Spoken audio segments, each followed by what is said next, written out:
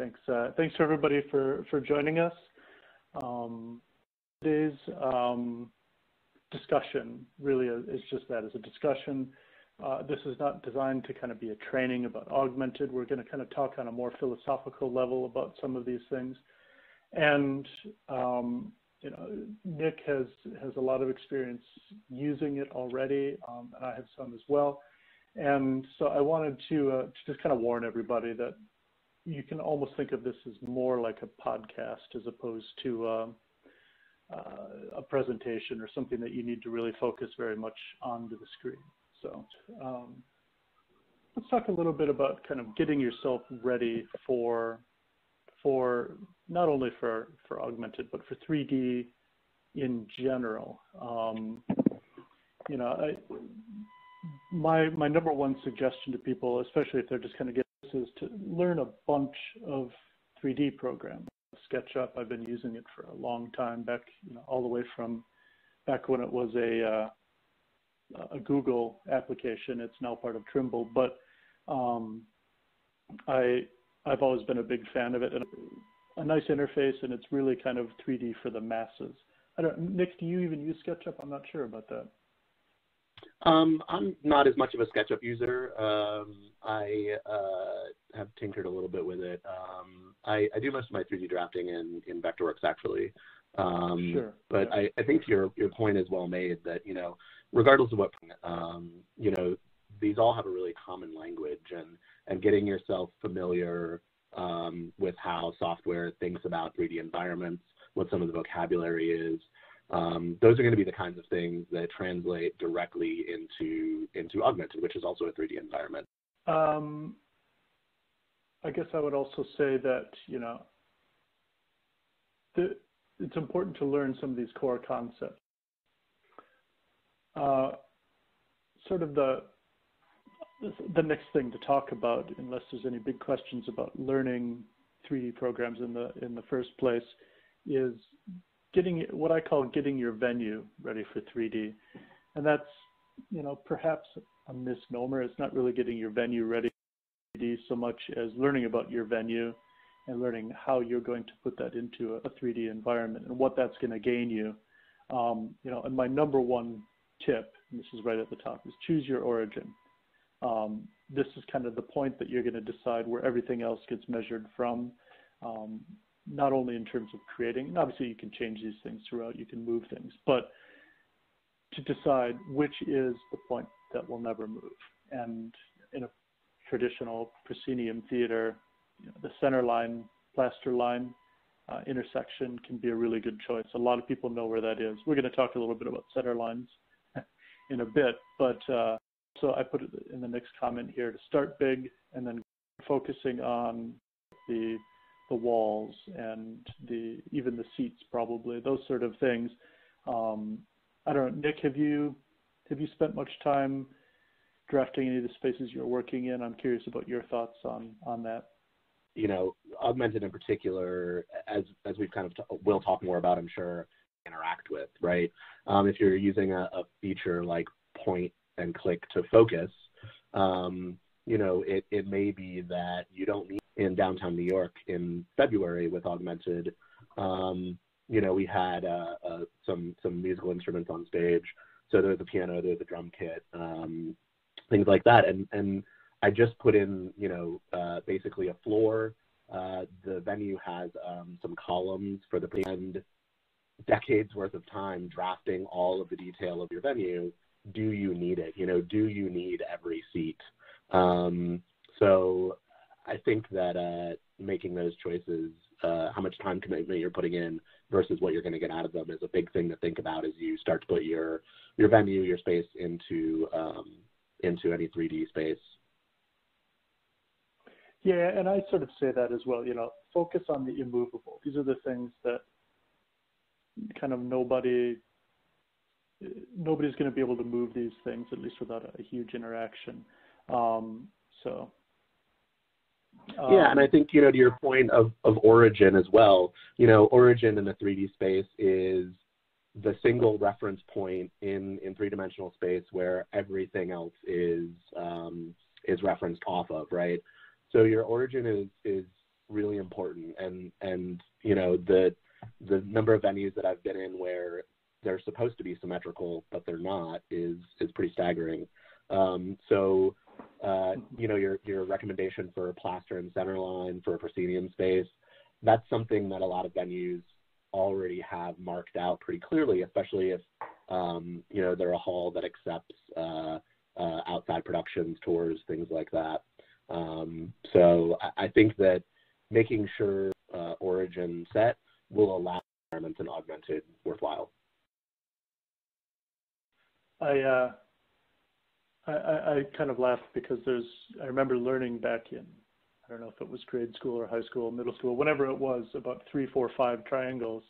And I kind of didn't appreciate at the time that how many times in my life I would use those. And it's certainly something that I find when I'm putting together a drafting of a space or things like that, even in the workshop, is using the very basic 3, 4, 5 triangle to find what's the right angle from this point, because sometimes it can be pretty awkward to use you know, a square or something like that. So another kind of thought that I have is color coding your model. As you're creating it, there's going to be times when you're like, there's a wall, it's kind of over here. Maybe draw that in a different color just to remind yourself that this isn't its real place. I'm going to come back to that. And the things that you are sure of, the things that are 100% accurate and have been measured out, mark those in a different color. That's kind of the way I tend to work. And I make a note here about beware error propagation as well. Say, for example, you're measuring out where make sure you're always kind of go back to that origin point for your kind of base measurement so that you're not propagating errors throughout. I know I've been there and I've done it. There's kind of the next question I have as well is how many center lines do you have? And I feel like it's, if not 100%, very nearly 100% of the spaces I've worked in. You say, where's the center line? They go, oh, well, there's a few. And that's especially a danger, I think, when you're measuring up the space or, you know, getting ready to put it into to augmented, that you choose which one is going to be your center line for your purposes and don't measure the front of house off of one and the stage off of another. So embrace your venue. Yeah, and that's, of course. Yeah, to your point, Luke, you know, the venues that I've been in as well, and construction, you know, it's not always down to the level of precision that you want. And so there may be a center line that's on the catwalks. There may be a center line that's the actual deck. There may be a slightly different center line for the house. So choosing which one of those you want is really important. Yeah, and you know, a lot of the spaces we're all working in, they might be 100 years old. They might be, you know, have been built on a budget. Maybe I see a lot of venues that were, you know, this is only a 1-year place. We're only going to be in here for 1 year, and then it's going to be blah blah blah, and then cut to 50 years later, and it's still here. So, you know, I think these are all important points. Nesting and foldering, and this is getting more into the details of augmented, but doing a good job of deciding which pieces and parts that you're putting into a drawing are sort of tied to another one. And we can talk a little bit more about that as we get into talking more about augmented itself. But don't overcomplicate things. Really think about, you know, what are the most important aspects of my drawing and focus on those. And that kind of leads into the next statement, that remember that creating your venue is an ongoing journey. Don't think of it as a destination of like, oh, at some point I'm going to have this done. You have to sort of think about what are the most important things. And, you know, my last comment here is consider professional scanning. There are companies out there that do this professionally. They have all the right tools. Maybe it's a LiDAR tool or something like that, and they go in and this is what they do all the time, and they're going to do it a lot more quickly and a lot more accurately, and, you know, kind of more expensively, of course, but do consider it and look into it and consider your time over how much is that going to cost in the long run? Yeah, and I like I talked about, I think that you need to decide what you're going to use. If a floor and the proscenium are all you really need, then spend your time doing that. But as you said, you don't have to have every detailed facet for every production. If you're in a venue where you reside, you're in that venue all the time. It may be worth putting in details over time, like you said, Luke, just, adding some details here and there as you get more comfortable with it.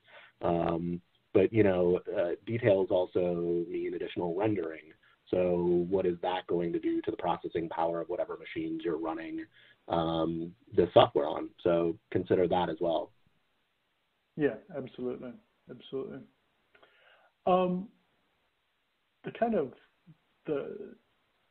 The last thing that we really kind of had planned to talk about was the idea of getting your workflow ready for 3D. And this is going to be the big change that we anticipate. Is there are features in Augmented that will either slowly or quickly change your approach to not only programming with EOS, but lighting design in general, loading in a show and like that. First and foremost on that is this is the time to get involved in the Augmented open beta. And I put the link up here, etcconnect.com/augmented. This is, a rare opportunity that a number of people have, that maybe they have a little bit more time to work on things than they maybe normally would. And we've got, a ton of beta testers out there already. But we're always interested in more comments. We're also doing a number of webinars on our website. You can see them all under the study hall section. There's one Lowell did. Lowell's the product manager for Augmented, and he did a webinar last week, which is using Augmented in an educational environment, and that went really well, and that really spawned a lot of new ideas and questions and comments that people had about doing yet another online training, kind of the idea being, let's start from a napkin sketch of a venue. How do I turn that into an Augmented show file? So I think that's going to be an exciting one, and keep your eyes open for that. And again, the open beta community forums, take a look at community.etcconnect.com. Yeah, and I think, Luke, we've been also in the education side of things. We've been working on getting an educational workbook together. We've been working on getting some training videos, just like we do with all of our other EOS series. So as you mentioned, this is in beta now, but as we get closer to release, those things will start to be released as well, so that there's a full ability to get educated in this. So. I see an interesting comment here from Larry. It says, when creating, is it good to have a base plan so you don't propagate to future shows? I think so. I mean, everybody's going to find their way a little bit, and it's sometimes difficult to be disciplined enough to say, I'm always going to go back to this base show file and update whatever. I determined that this piece of scenery or this piece of architecture, more importantly, was a little bit off. I'm going to adjust this to be 20 centimeters this way where it really is. To remember to not only do that in the show that you're working on, but back in the base show file. But it probably is sort of a good practice to do that, or at least to make notes about that. It is pretty easy to look up the location of things that you may have changed and put them back into a base show file. But it's an interesting question. I don't know, Nick, you've done a couple of shows now with this, and yeah, unfortunately, none at the same venue. Yeah, no, but I think there's of course, right? But there is a feature that is new with 3.0 that has to do with Augmented, that when you open a new show file, you have the ability to retain your model. And so I think that'll be really useful for people that are in the same venue with regularity, is starting a new show file for a new production. You don't have to ditch your architecture, right?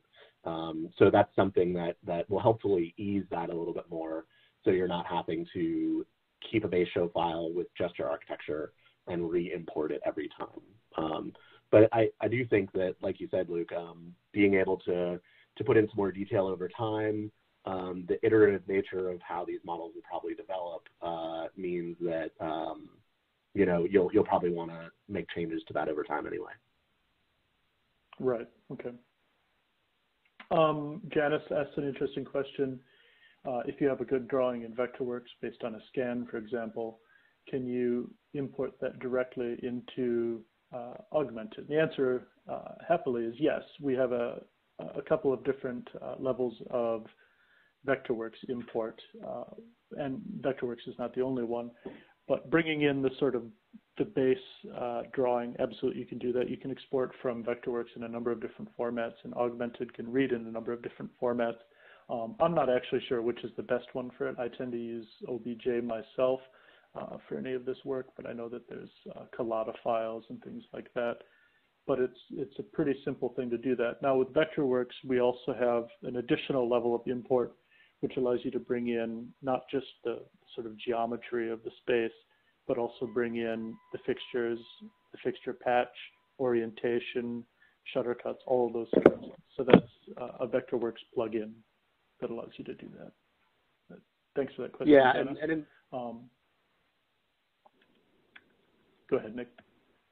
Oh, sorry. I was going to say, in my experience, I've been using the Collada file out of Vectorworks for my models.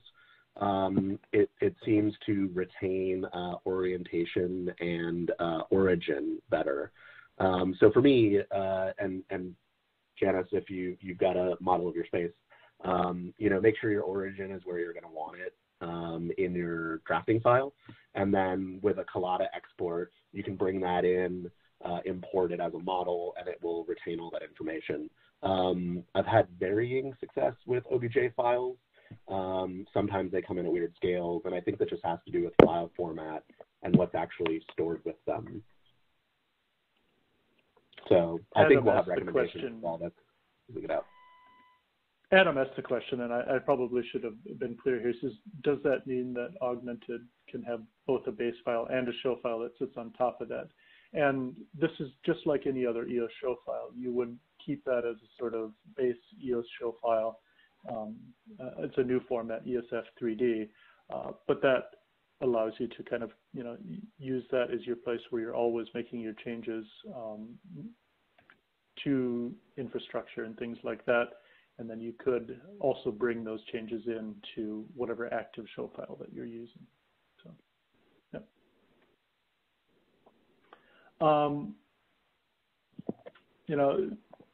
On the subject of getting your workflow ready for 3D, there's a comment that we often have, isn't this just another pre-visualization software? There's a number of those out there.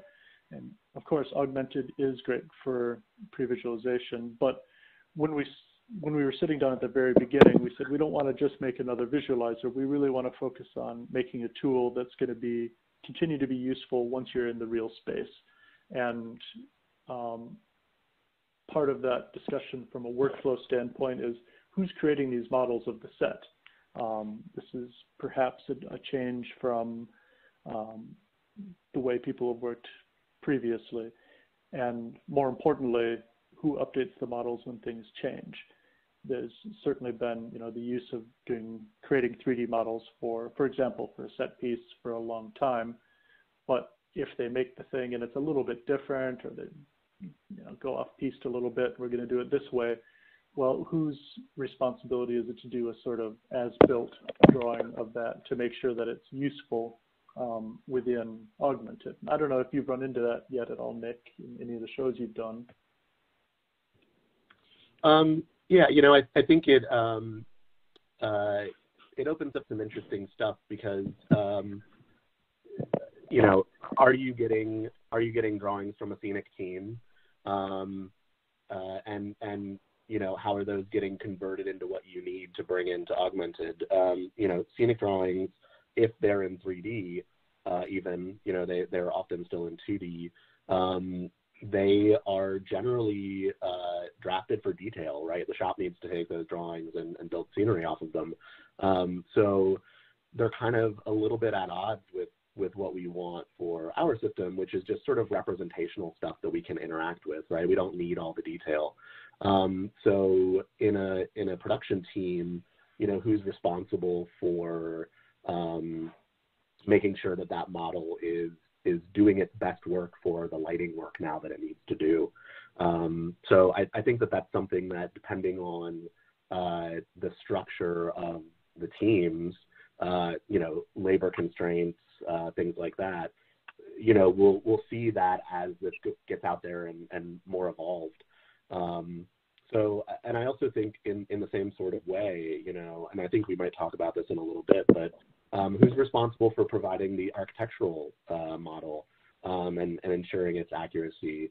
If I'm on tour, is that now part of my tech package? You know, do I preload that before I even get to the venue? I think a lot of this will develop as more people get comfortable with the tool set. I don't really know that we have a built-in system for this yet, because it's it is a question. Like, is this going to become part of a tech rider? Here's our instrument package. Here's what we have. Here's the width of the stage. In fact, here's the 3D model of the stage. It'd be interesting to see how that evolves and you know, where that evolves. Does it sort of start on the bigger venues and move down, or is the other way going to be the more likely scenario? Yeah, and I also think, yeah, and from even an internal to a lighting team standpoint, you know, in a lot of markets, New York included, it's the programmer's job and purview to deal with everything in the show file once you're in production. And so if there's changes to scenic models, if there's changes that need to be made to the venue because something's inaccurate, you know, is that something that now the programmer is also responsible for? Are they going to have the time for that sort of thing? Is this something where the associate is helping out? You know, they always have a lot of stuff going on too. You know, how does the production electrician deal with this ahead of time? Do they at all? I think there will be some interesting discussions around the implementation of the labor of this, and I think that will divide up differently, market to market, you know, city to city, country to country. So it'll be interesting to watch. That will be interesting to watch. You know, the same, and Nick touched on this a little bit, the same caution of don't overcomplicate things. You might have drawings from a scene shop which include screw placement, and these sort of details that just aren't going to be interesting. There are ways within drawings usually that you can turn layers on and off before importing them.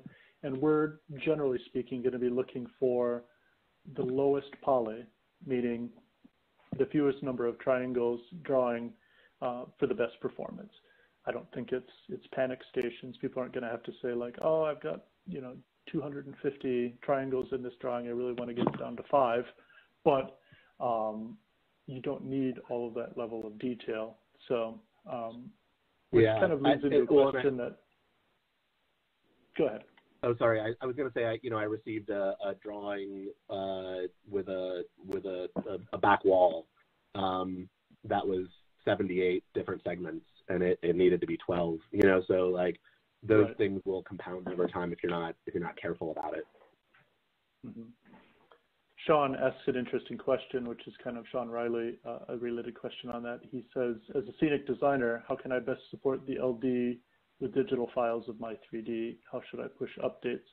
And to the first point, I think that the biggest help is to have a good, clean drawing that does have layers that can be turned off by whomever it is that ends up being the one to do that work, to say like, these are the only aspects of it that I'm interested in before I, bring it into Augmented. And then how should I push updates? Yeah, that is the big question, is how to manage that sort of the change management aspect of it, and how much do we need to worry about that? It should really, as beautiful as our model is going to look, the audience is never going to see it. So how should we prioritize what's important and what's not? When should we just make a sort of quick and dirty change to fix something within Augmented as opposed to bringing in a brand new model and like that? And those are kind of open questions, I would say. Yeah, I'd agree with that. I think that each team is going to find their own necessity to that. And to your point, Luke, it's a tool for the lighting team. It's we don't care how pretty it is as long as it's functional and getting us what we need to get it done. So I think there's going to be a lot of workflow. The other thing that I'll say is that sort of back to your polylines. In drafting in 3D, it's really easy now to go online and just sort of search for an object, right? And to say, I need an end table, I need a Victorian chair, I need a drum kit, and pull those things down and just pop them into your model for scenic rendering. The difficulty with a lot of those is they tend to be very complex drawings, right? Again, they're very detail-oriented. And for a lot of other industries that are using these models, that's really important. For us, again, we're always keeping an eye on performance because at the end of the day, your light board is still, a light board. So it's trying to concentrate on getting levels to the rig and calculating fade times and effects and things like that. So the more stress that you're putting on the processor to render graphics, the more of that gets difficult, and you might start to see some issues with display performance. So finding models or using representational objects, again, do I need it to be a drum kit with all of these polylines, or will a rectangle of generally the same shape and space do what I need to do when I'm doing something like point to click, or when I'm trying to look at, through point of view to find it through the point of view of the fixture. I think we're going to want to keep a close eye on assets that we get from the internet because of all of that, and just make sure we're using ones that are as low difficulty on the processing power as we can get. Yeah, absolutely. A couple of questions. One is from Stan K. I'm assuming this is our Lumen brother, Stan K. Hey, Stan. Can I get a beta version now to explore it? Absolutely. If you go to etcconnect.com/augmented, it is now in open beta, and this is a great time for all of us to do that, to start getting involved in that open beta community. It's proven to be very stable already. Obviously, there's still some features going in. There's still a lot of work going on, but it is being used on shows. It is being explored, and we're getting a ton of great feedback. So yeah, absolutely. Take a look at that. And if you have any problems, get in touch with us. We actually have an email address, augmented@etcconnect.com. Should you have any problems like that, or even if you just have ideas for cool features, and feel free to get in touch or put them on the forums. Let's talk a little bit about some of those features of Augmented. First one that I think is going to be really a game changer is fixture position estimation, or FPE. What this means is, the sort of elevator pitch on this is you put your light in the air, and then you put 4 markers on the ground. And the model actually, when you put a new model in to Augmented, it automatically does this. You just have to know where those are. And more importantly, the computer has to know where those are. You then point the lights, all of the lights at those, assuming these are moving lights, of course. You point them at those 4 to 8 different positions. Some people use a gobo, like a target gobo or something like that. And then you run the FPE, and it says, okay, well, if the pan and tilt information is what it is for these 4 points, the light therefore must be, run it through a calculation here, which saves you a lot of the time and hassle of having to go in and measure exactly where it is. And Alex Lynn, hey Alex, asked the question, looking to the future, once you've built up a collection of models for a touring show, do you see Augmented being able to handle auto updates of positions, reducing programming times? And I think that a lot of that technology is kind of there, maybe not exposed quite yet, but the ability to say, well, if I know how to get here, here, and here, clearly I know how to get over here, because it's only mathematics. So I do see that that is kind of where things will be headed. Nick, yeah, did you do any FPE on the shows that you've done? Yeah. I've done FPE in a couple of venues of various sizes, and we also did some FPE for some of our video shoots and things out at our factory in Middleton, Wisconsin. I think that you kind of I like that you were like, well, it's just mathematics, and yeah. Hopefully there's no real engineers listening, right? Yeah, right. Like I majored in theater, so I majored in feelings, not in math. So I think that the trouble that I had was me introducing human error in this, right? It is math, and math has to be accurate. And so you mentioned it sort of earlier in the presentation, but like 2 electricians and a roll of spike tape and a tape measure, if I'm trying to lay out a square on the stage to match my FPE points in my model so that this math can work, how do I easily ensure that I'm actually getting a square and not getting a parallelogram?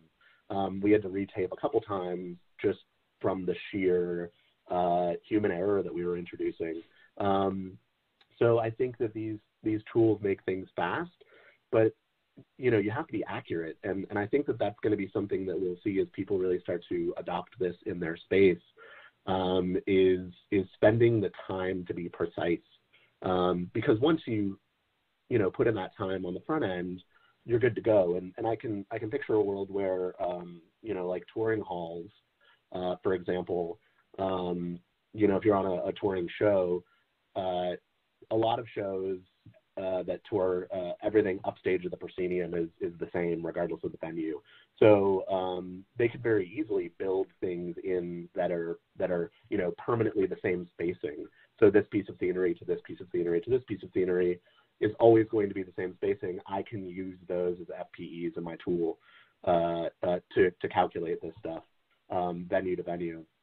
If you are a touring house, if you're a receiving house, it may be that you have, in addition to knowing exactly where your plaster line and your center line are, you may now know exactly where these FPE points are. We've measured them, we've marked them somehow on our deck, and any show that comes in, we can say, put these measurements into your model, and then you can FPE off of them.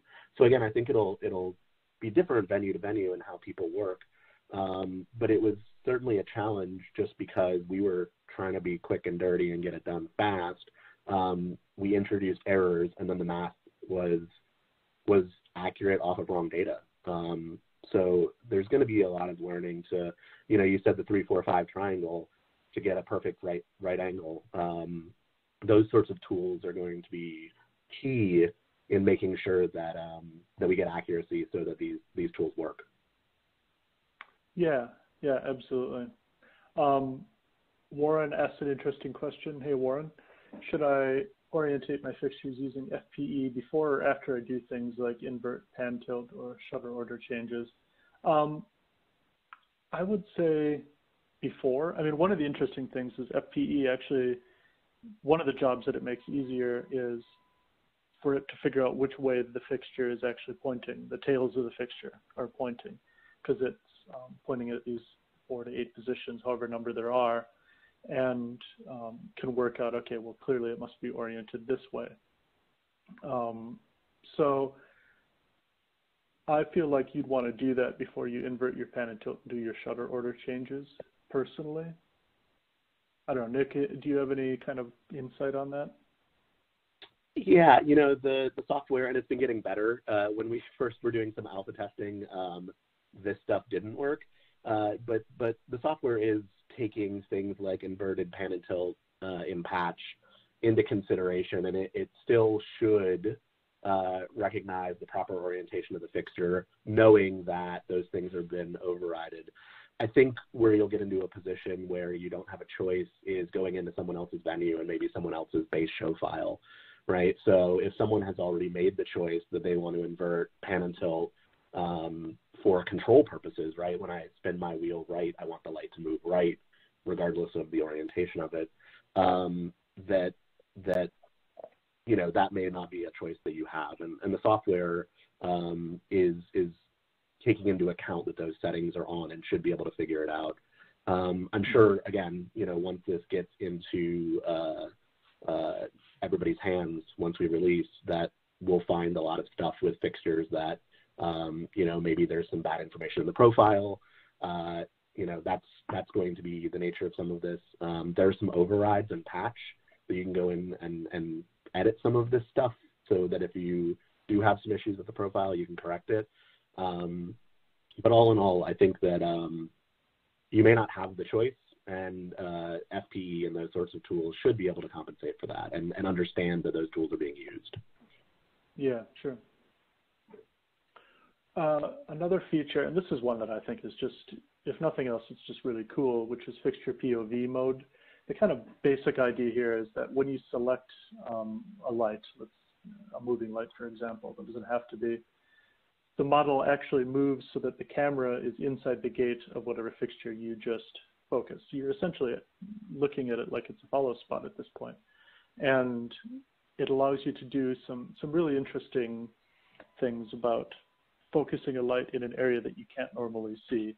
A really gross example perhaps, but you are being asked to focus the light as a cross-stage wash going into the wings. Well, from where you are in a tech position, you can't see that. But, well, your model is correct, and you've proven that the light is pointing in the right place. Well, it's now easy to go in and use that fixture POV mode to give you a different view of the stage than you would normally have. So I think that's pretty exciting, and has a lot of potential for saving time in programming. People spend a lot of time on pan and tilt encoders, and this might eliminate a lot of that.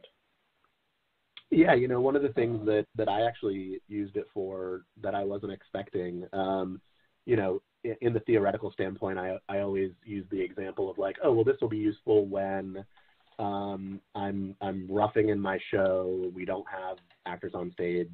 I'm just trying to get some cues in to the board. And I've got an actor that's standing upstage at the couch, and I just need to get them in some light. And so I'm going to use that fixture point of view to kind of drive that light so I can see where I'm shooting. And I kind of used it that way in a recent show. But I was using it for my back. And it was because of some of the more saturate colors that had been dropped into the fixture. They were just kind of harder to see, and rather than popping over into a highlight mode to do a quick touch-up, I was able to pop on fixture point of view, and like you said, the follow spot analogy is perfect. I was able to just sort of see where it was going from the fixture's point of view, and understand where I was in relationship to the masking that was downstage of it, and sort of, how much my zoom was going to cover the area of light. So it's really, really useful to just be able to see the beam from a different point of view that my point of view from front of house wasn't allowing me, just because of the composition at that moment. So that was kind of exciting to be able to play with. Yeah, and I think especially in blind mode, it's interesting because you're now potentially looking at something on stage which is different than what's really on stage, and being able to use that POV mode in that way, I think that's going to be a really interesting change to the workflow. Similarly, I feel like stick beams and related to that, focus handles are going to be a different way to work. You're going to spend a lot less time spinning encoders and a lot more time focusing on what it is that you really want. Just for those who maybe haven't played with it yet, stick beams is a feature that kind of draws a line from the center of the lens of the fixture through to where it's intersecting with an object.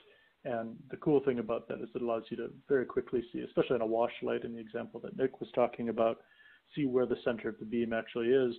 But even when the light is off, you can see that information. So that's, in the case of both stick beams and focus handles, it's going to be an interesting change to the workflow.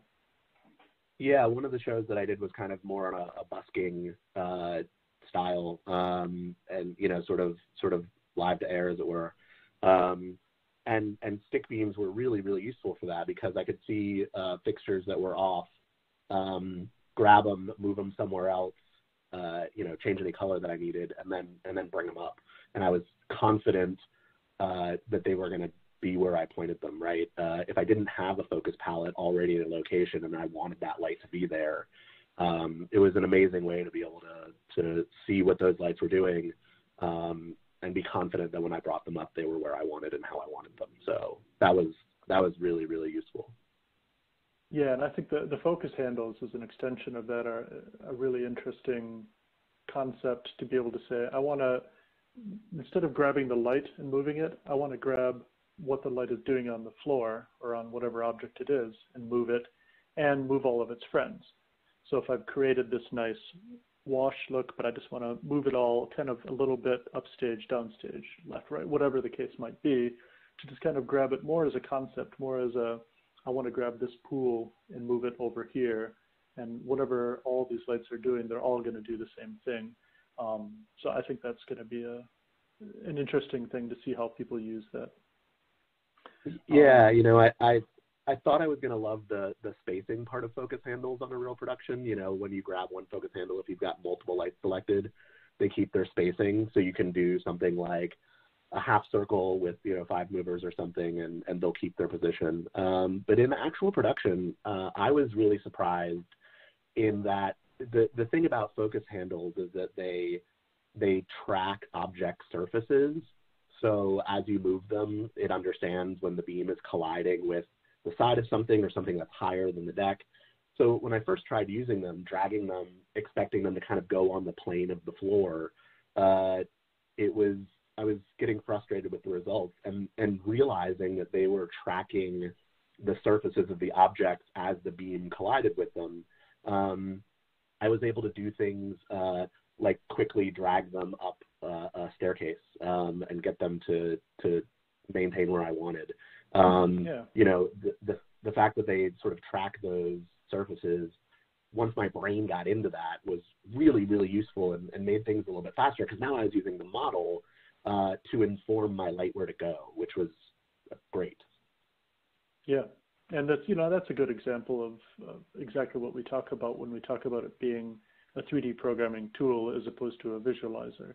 It's not just showing you what it's doing, it's showing you what you can do, and it's assisting you in doing it. So yeah, blind mode, obviously, I think blind and preview are going to be an interesting change to the workflow as well. We've had preview mode, obviously, in EOS and blind mode, of course, for a long time, but they've primarily been number driven. You look at blind and you can see what palette you're in, you can see what the levels are, you can see the tracking throughout cues, but it doesn't really show you what it's going to look like. You are always having to go to live if you wanted to see it. Well, now that kind of changes. We can go into blind and see what does this cue look like in this scene, even though that's not what's up on stage right now. That's not the set that's on stage. And how does this effect play? So that's going to be a big game changer, I think, as well. Yeah, absolutely. It's people that have been programmers for a long time. You can kind of, in blind, you sort of look through the numbers, and it's like reading tea leaves, right? There's a little bit of trying to visualize what the numbers are doing, and based on your experience and the show, that perception of that data can be accurate or inaccurate. So I think that allowing you to sort of step through cues in blind is going to be useful to give you a real visual sense, but also to sort of see what's coming. We've all done shows where we're like running by the seat of our pants and we're writing 3 cues ahead of where the show is. In blind, with point to click and the ability to see color and texture, again, they're gestural views, but they really will give you a sense of what's going on so that you can pop in and be programming in a visual space, which is something that EOS hasn't had without the assistance of an external visualizer. So that's really exciting, and I think we'll get a lot of use. I certainly found it very useful on shows. Yeah.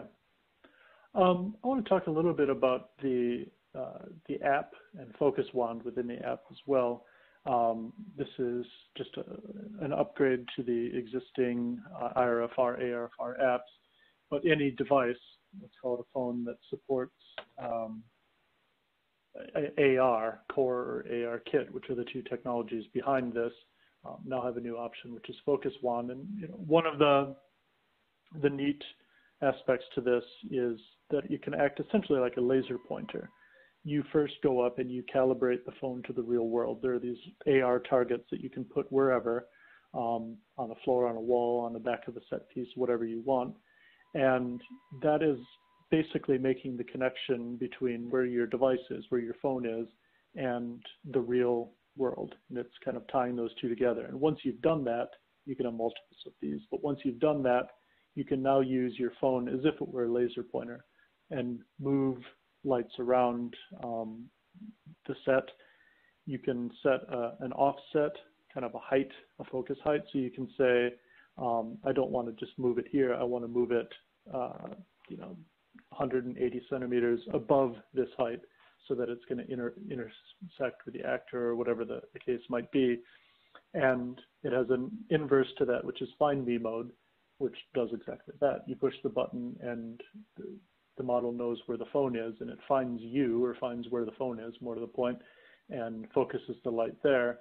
And this allows somebody to go in and quickly, I see this being used a lot in the future, where you can rough out some focus positions on the stage, drop a palette there, drop a position reference there, and say, I'm going to want lights here, I can wander over here, okay, I'm going to want some lights here.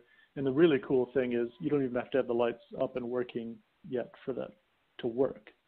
You can do it all sort of virtually during the hang, for example. Yeah, I Did found those, the reference. The app much, Nick? Yeah, I did. The things that I found the most useful for the show that I used them on, which was a quick in. We loaded in a big moving light rig in a day. Was dropping reference points in space. So the app allows you, just like you said, like you can set up your AR target. And once your AR target is found by the camera on your phone, the software knows where you are in the model. And so without any fixtures in space, I hadn't done FPE yet to find my fixtures. They were still hanging them, in fact. I was able to go in and say, me and the designer from the scenic designer were able to be like, okay, well, this is where this thing is going, and this is where this person's going to stand. And I was able to just drop those references into the model so that when I got up to the console again, I was able to start converting those into focus palettes. So that was a really useful tool. The other thing that was super useful was we were troubleshooting some fixtures and, being able to use the camera to look through and see a channel and see what channel number it was. So it was easy to look through the camera up at the rig and say, oh, that's channel 72. We need to address that fixture, or we need to make some changes to it. So that was it. It didn't do anything that we haven't already been doing as a part of our process. It just made it faster and allowed me to do work without the rig being there, which is something that, in sort of these one-off, almost corporate style events, like, you usually can't get to work. You kind of sit around in the morning and make sure your email's checked and your, plots up to date and everything. This allowed me to actually get some things into the system that made me faster later, which was huge. I want to get to some of these questions. There's, as we would expect, a ton of them coming in. Brendan asks, as this becomes more integrated into the programming and design process, how do you see it influencing the design or layout of the next generation of consoles? Boy, that's a loaded question. I guess I would say that, and this is kind of related to some of the other questions that I've seen, where can you use a second computer? And Warren asked, how does the complexity of the model impact the processing of the console? You can absolutely run Augmented in a few different ways. And one is that it can be running just on the console, depending on the vintage of the consoles. Not all of them can do it. but any console that can run 3.0, which is any Windows 7 machine, can run it. And there's a tethered mode, which allows you to kind of run Augmented on a separate machine. And that separate machine, a lot of people, I think, would find you want it to have a pretty good graphics performance. That's going to be one of the big advantages there. You know, a gaming computer, essentially, an Alienware, or name any of the other ones. And that allows you to kind of not have to worry about the processor of the console being the device that's running all these calculations in terms of 3D. It's completely seamless. Any changes that you make on one side are happening on both sides and like that, because it is just a client mode, essentially. And as this becomes more integrated in the programming design process, I think that if we were working on a next generation of consoles, we would absolutely be looking a lot at graphics performance and interaction. Good question. Thanks, Brennan. Some other ones coming in here. Is the show file back compatible? I believe it is. I believe that you can program a show in 3.0 and then run it on 2.9, but I might be wrong about that. I haven't actually done it, and I think a lot of people have found that 3.0, even the beta, is so stable that they don't really even feel the need to do that. One of the neat things, though, is that you can dual install both the current version 2.9.1 and 3.0 on the same console, and you can just choose which one you want to run on that console. So, yeah, Luke, and I'll say, so as you mentioned earlier, we introduced a new file format in order to include all the model information. It is ESF3D, which is an show file with 3D components. When you get into the beta or when it's released and you're playing with it, you'll notice that there are a couple of save options now. So 2.9 and below won't understand what a .esf3d file is, but you'll always be able to save a .esf or a .esf2, which are our two other file formats. So those are always options. Obviously, they ditch the model when you're doing that, but you can bring all that information in, and all of the features that were available to you in 2.9 will play back just fine with a .esf or .esf2.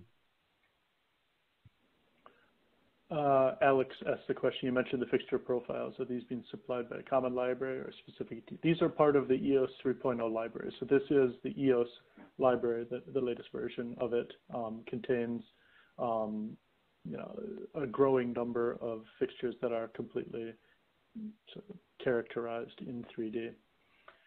James asked the question, the unanswerable question, when is the final release date? Beta is going really well. We've been getting a ton of good feedback. I don't have any intel at this point. I guess I would say that nobody knows it yet, but the team is hard at work. I think we're still, looking at having it for this summer. But I would also say that to a large degree, if you're comfortable running a show on the beta, you shouldn't shy away from it. This isn't going to be official advice to say, oh yeah, run the beta, it'll be fine.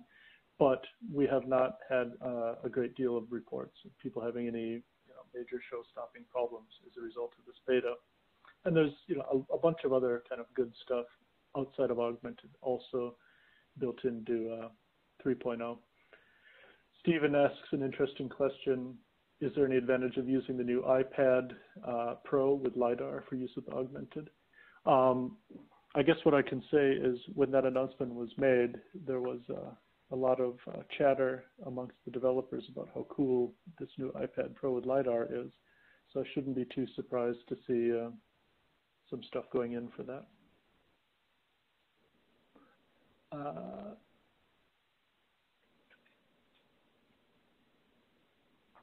Nick, this is Ellen. Do you want to go over that question again about the imports, such as WYSIWYG, Capture, Light Converse, Martin Show Designer, Grand MA, AutoCAD, things that absolutely. That Augmented will support? Augmented has the ability to import a huge number of 3D file formats, and I don't have the list in front of me, but there's almost always a way to get from one 3D program to another through one of these interchange formats. So any program that supports an export in any of those formats, it really shouldn't be a problem to get data in there.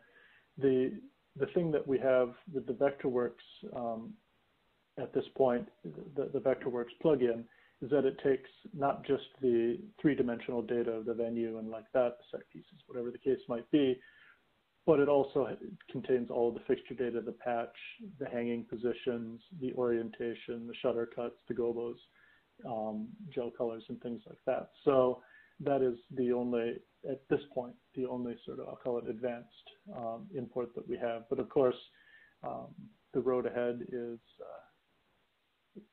a full road of ideas, and so we'll see where that goes and what's next.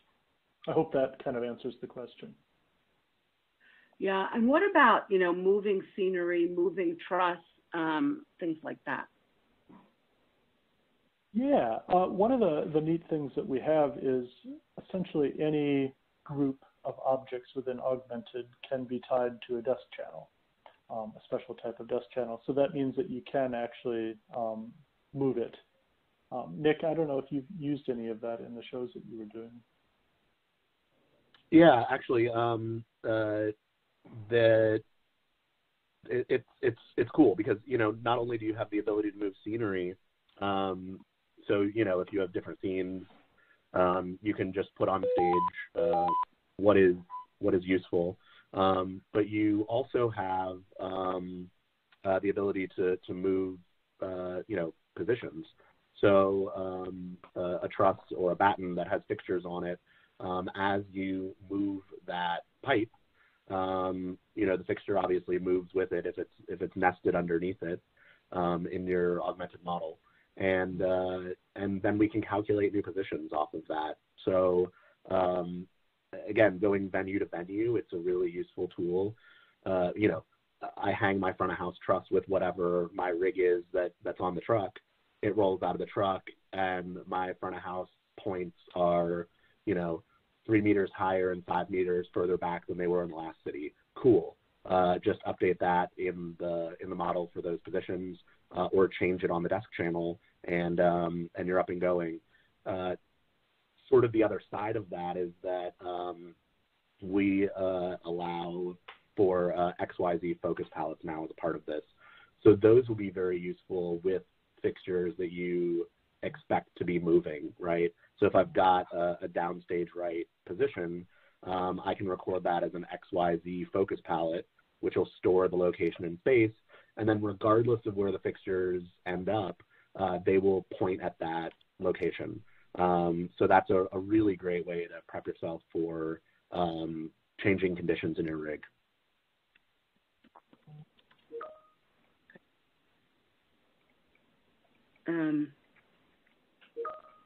So some of the people have asked questions about either using sort of odd Chinese moving lights or creating their own, using their own fixtures. How do they deal with that if they're not fixtures that are already in your library? I mean, the short answer on that is that if you can patch it in EOS, you can use it. It's going to be a question of how well it will work with the sort of 3D information within Augmented. There are certainly plans to be able to have the ability to kind of create your own, put in your own information by calculating the information yourself. I can say that it's not always easy to know that information. It's difficult for, you know, the average person to measure what is the actual pan and tilt degrees that this fixture can do, what is the actual focal distance, what is the actual you know, pivot point distance between this point and this point. So it does become somewhat difficult to do that, but certainly roughing some of it in, you can or will be able to do. And we expect that that library will continue to grow like every library does, that we will get more and more data in there over time. Okay. I don't know if you answered this one yet or not. Ryan asked if the Vectorworks plugin removes the need for the LightRight import that people currently use. Yeah, I guess my answer would be not if you're using LightRight.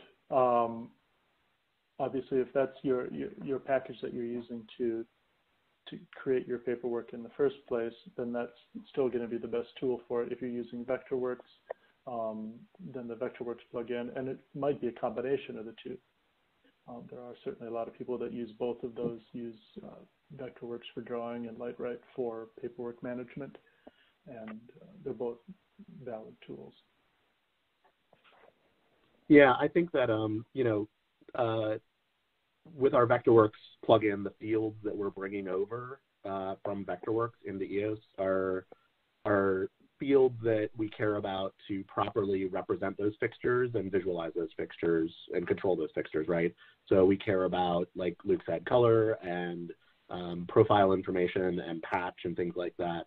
Lightwrite has a ton of other useful information that is needed to get a show up and going that we're not carrying over through Vectorworks, right? So I almost picture that, for a sort of traditional theater process, there's a little triangle of software where EOS, Lightwrite, and Vectorworks are all sharing a similar database, and each is able to access and use that information in a way that suits that tool, right? So as Luke said,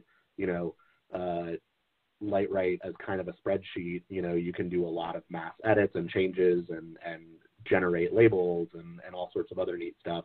Vectorworks is a really powerful drafting program. Augment3d is tied directly into the core of EOS. So I think for sort of the foreseeable future, each of those software platforms has their strengths, and but them exploiting all the same data under the hood is going to be a good thing, so that ideally we kind of get rid of changes and errors not making their way into the other systems. Okay. All right, let's take one more question live here, which is, can Augment3d use GDTF or MVR? I don't believe that we have a GDTF import at this point. I know it's certainly being looked at, and as that's a pretty new format, and as obviously with the plugin with Vectorworks, we have a lot of exposure to that. I don't believe that we have a native GDTF reader at this point. Nick, do you know? I don't think we're bringing in GDTF natively, no. So I think that would be something that, if you're using something like the Vectorworks plugin, it would help you translate that. Yeah. Okay, great. Well, there were a lot of questions that came in, and if we didn't get to all of them today, we will try to get back to everyone, or maybe post them someplace where people can look up the answers afterwards. Yeah, and what I would say is, sorry to interrupt, Ellen. As I mentioned earlier, and I believe Stan asked for the link again, if you go to our community forums at community.etcconnect.com, that's where we do all of the open beta feedback and downloads and questions and answers. So that's going to be a great place to ask questions, because there's a ton of beta users already out there with a lot of experience with this, as well as developers and like that. So, yep. Great.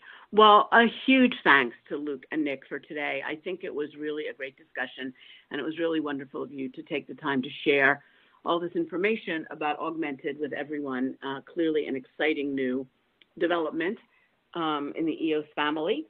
And I'd like to thank ETC again for sponsoring this wonderful live discussion, and remind everyone that our webcasts remain online at www.livedesignonline.com for you and for new viewers to tune in throughout the next year. In the meantime, stay safe, and we look forward to seeing you again soon. Thanks.